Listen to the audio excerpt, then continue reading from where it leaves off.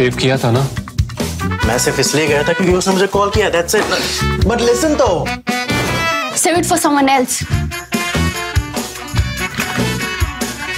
जिंदगी में सेव करना जरूरी है, मगर जब बात पैसों की हो, सिर्फ सेविंग से काम नहीं चलेगा। इक्विटी म्यूचुअल फंड्स में इन्वेस्ट कीजिए और अपने सेविंग्स को आगे बढ़ने का मौका दीजिए। Mutual fund investments are subject to market risks. Read all scheme-related documents carefully.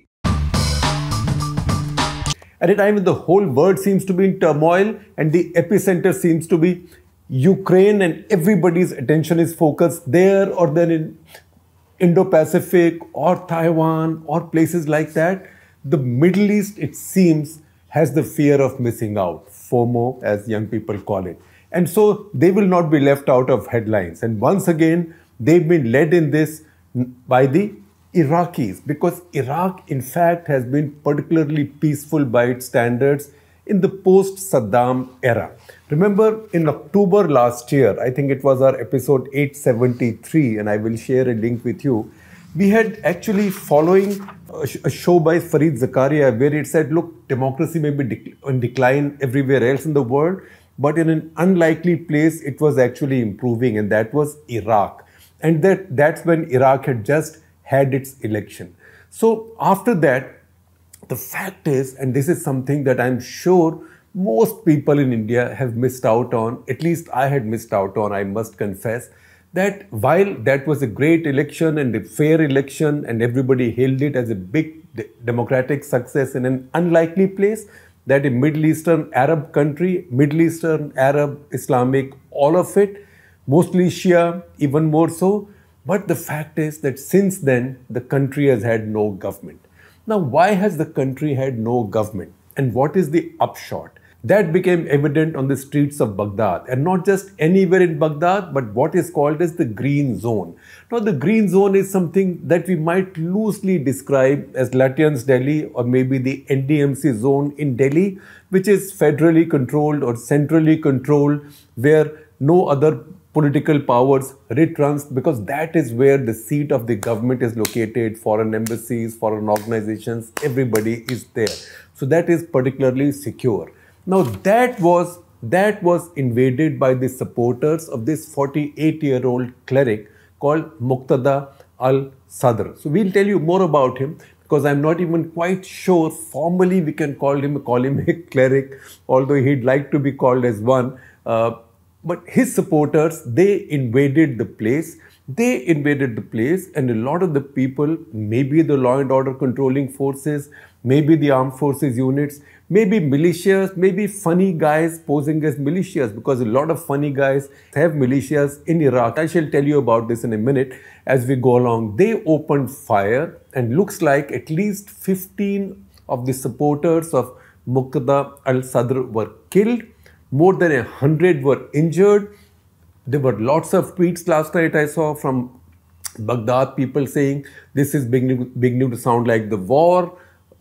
It's beginning to sound like the war is back. Some saying it's beginning to sound like the war in battle in Mosul, so on and so forth.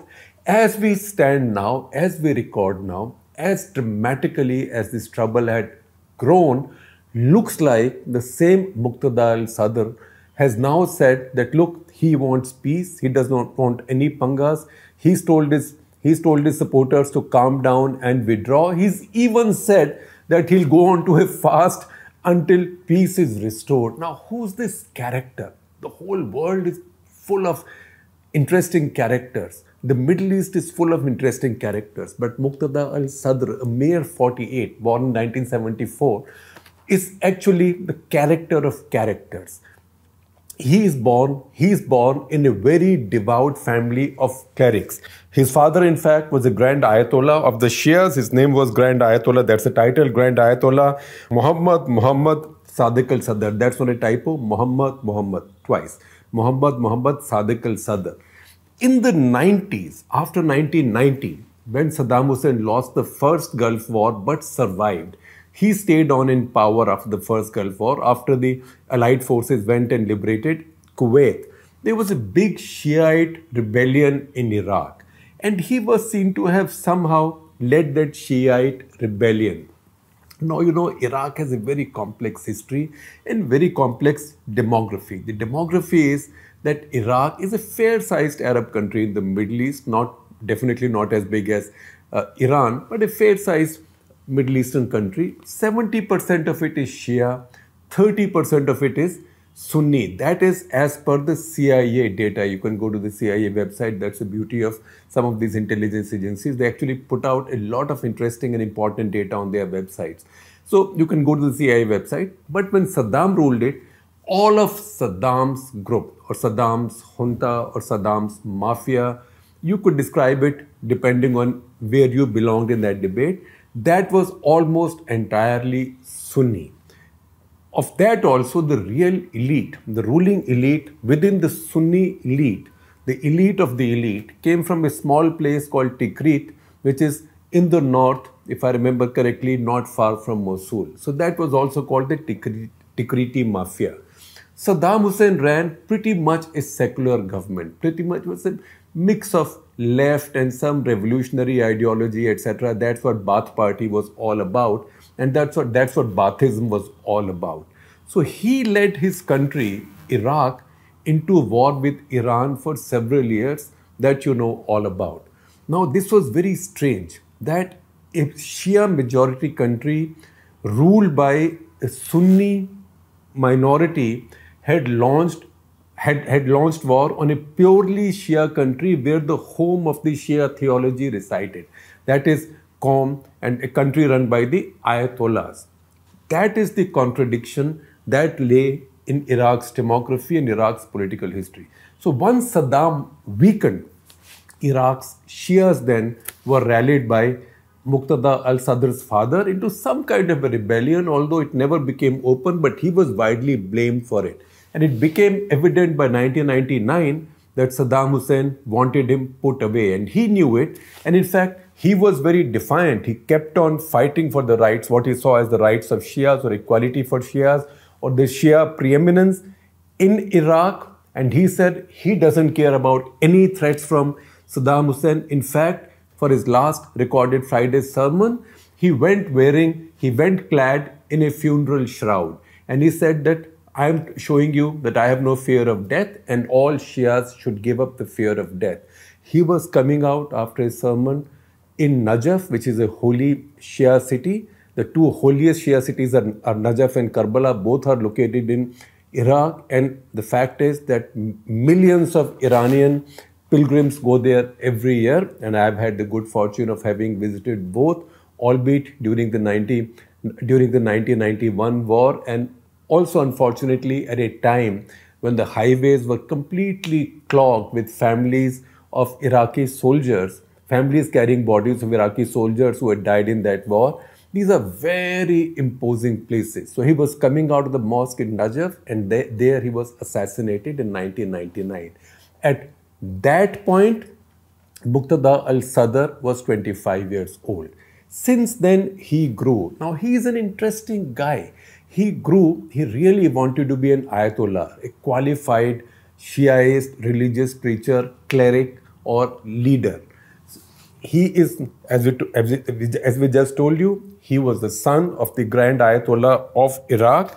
He was also married to the daughter of another Grand Ayatollah of the Shiites, that is Grand Ayatollah Muhammad Baqir al-Sadr, who was also quite famous and quite defiant of the Sunni domination of the Shia majority in Iraq. Now, he tried, at one point, he raised an army. That is the Mahdi army. What is Mahdi army? Imam Mahdi in the Shia worldview is the 12th Imam, who will inevitably come back and cleanse the entire world of all injustices and untruth, etc., etc. So he named his private militia Mahdi Army. It was the most powerful Shiite militia for quite some time. In 2006, he fought a famous battle, the Battle of Basra, you can Google it, against the Iraqi forces, obviously helped along by the Americans or maybe American forces under the cover of Iraqis, and he lost that battle. Once he lost that battle, he actually went to Iran to educate himself and become and pass his exams and become a proper Ayatollah, a former Ayatollah. But he failed at that and he came back. But what he did not fail at was populism. And it was that populism, for a long time he was seen as a terrorist, but he began to clean up his act. So what was Mahdi army in the course of time became peace company. He said he will not fight anybody and he will give up arms. Nobody gives up arms so easily. But the fact is, by that time, because ISIS had begun to grow in the north of Iraq, and that happened because the government of Nouri al-Maliki ran a very bigoted Shia government which really victimized the Sunnis. And these Sunnis included the top brass, the cream of the Iraqi army as inherited from Saddam's time. So all those families, all those might be an exaggeration, but a vast majority of those then out of anger walked into Islamic State's arms, locks, stock, barrel, tanks, artillery guns, everything. And that's how IS to begin with came to acquire almost like a regular army, oil wells, and that's how they took control of Mosul, etc. So the real fighting for ISIS was done by these trained, qualified soldiers, battle-hardened soldiers of Iraqi army. Nouri al-Maliki had done it.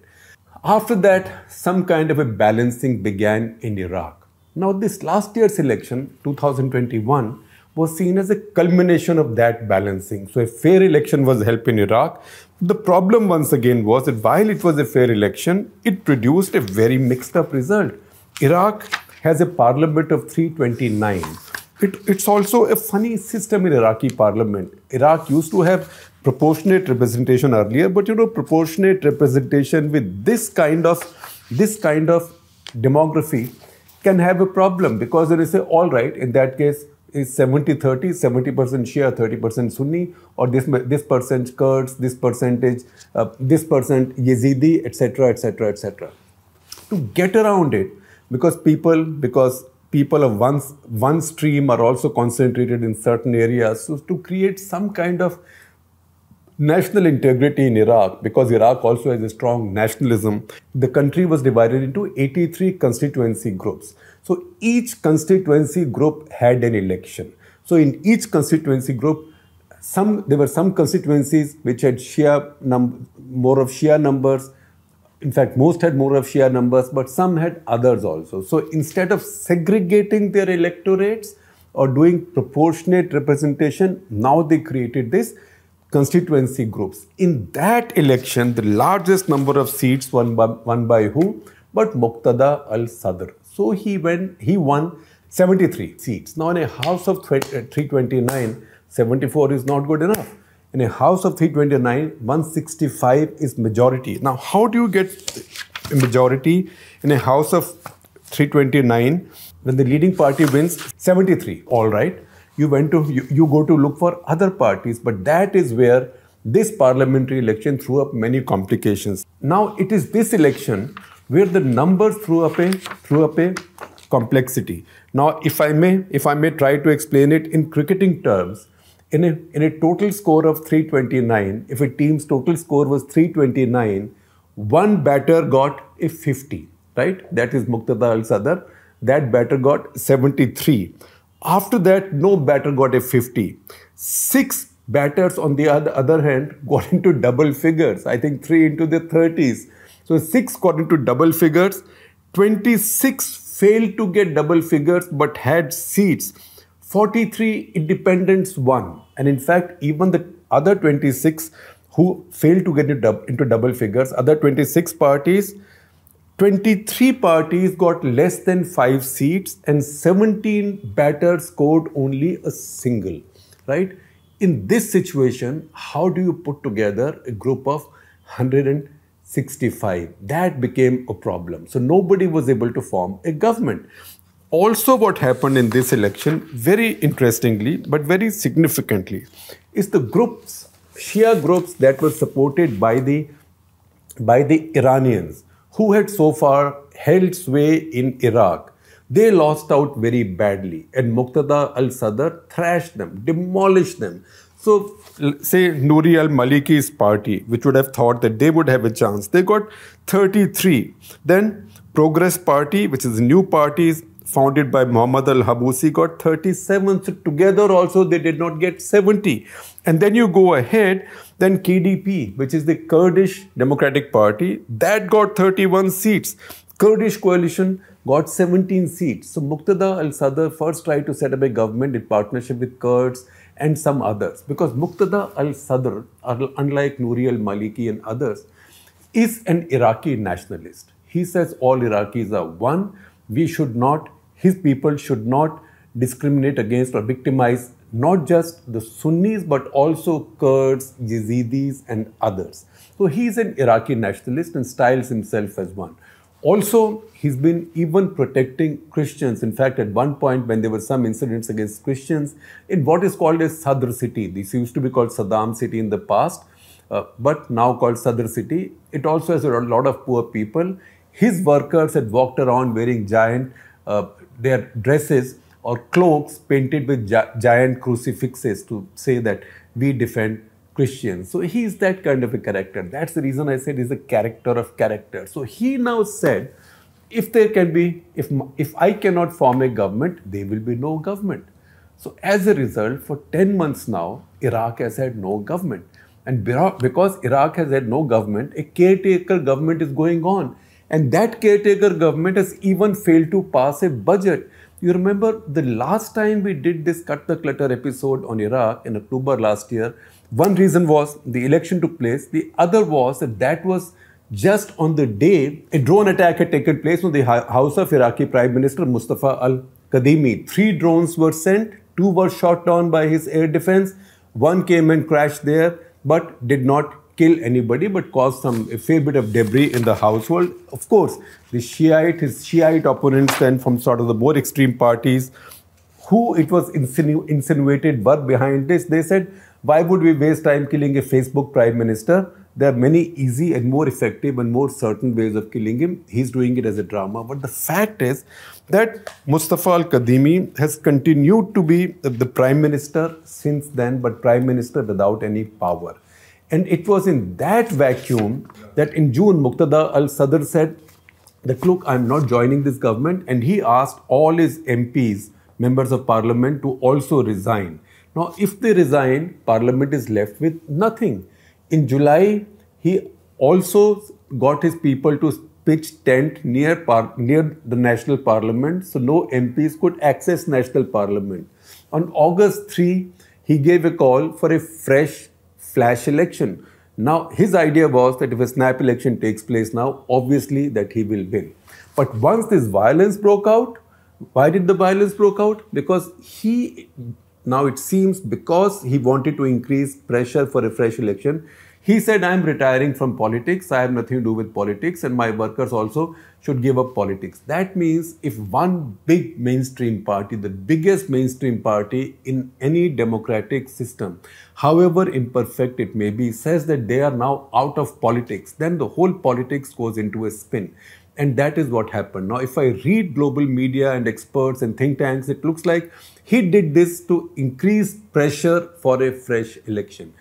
Any which way, it led to chaos, and those chaos we see right now unfolding in front of our eyes. As we speak, looks like the trouble might be contained right now, but the fact is that a very important country among the 5 largest oil reserves in the world is once again in political uncertainty for more than a year. So what was seen as a big successful political experiment in October of 2021 with the last election has actually given us some of the worst aspects of a democratic system, which is what happens when a people are not able to give anybody a majority, and when the political system is not matured enough for people who might disagree with each other to come together and form a government. See the example of Israel. In Israel, there's always a coalition government, but they always set up a coalition government by bringing together people who otherwise bitterly oppose each other. If you look at the current coalition in Israel, that also has the Arab list parties in it. They are people of Arab origin who live in Israel. They have nothing in common with the Israeli right. If anything, they have a lot of tension between them, and there is a lot of history of hostility. But when you have the democratic temper, you are able to build a government. That has not happened in Iraq, and that is what these incidents have reminded us of. And you know what? Some of you complain that CTC becomes too long, so I've been trying to make it shorter. And sometimes in trying to make it shorter, I miss out a few points. So yesterday's CTC, where we talked about floods in Pakistan, I obviously forgot to tell you about why it may have happened, why this kind of uneven rainfall would have come. So if you see the Met data, I'm no Met expert, I read first of all that this year the world, particularly the Pacific region, is facing what is called as La Nina. La Nina means little girl. It's the opposite of El Nino. So El Nino, which means the little boy, it's Spanish, which could also be like the little Christ. That's a phenomenon where waters of the Pacific become warmer than usual. La Nina is the opposite of it. It's also called anti-El Nino. So a lot of the weather patterns, particularly monsoons, are governed by, are influenced by what is called as ENSO, that is El Nino's Southern Oscillation phenomenon. This year the opposite of that has happened.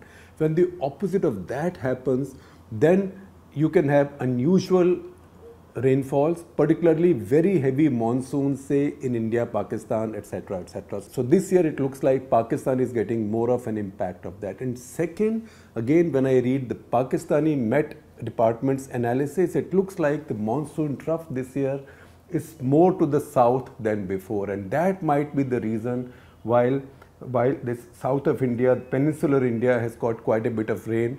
Madhya Pradesh and Rajasthan have got quite a bit of rain. West Rajasthan has got a lot of rain, but eastern UP and Bihar, which happen to be in a different zone, more to the north, they haven't got it. Once again, I am not a Met expert, but because these were the few factors that I had read about and I had forgotten to mention these earlier, I thought I'll add today. Once again, making CTC shorter is a work in progress. I know it's still not short enough, but I'm trying to get to that magical 15-minute mark. So keep track of CTC and watch my progress towards making it shorter and snappier.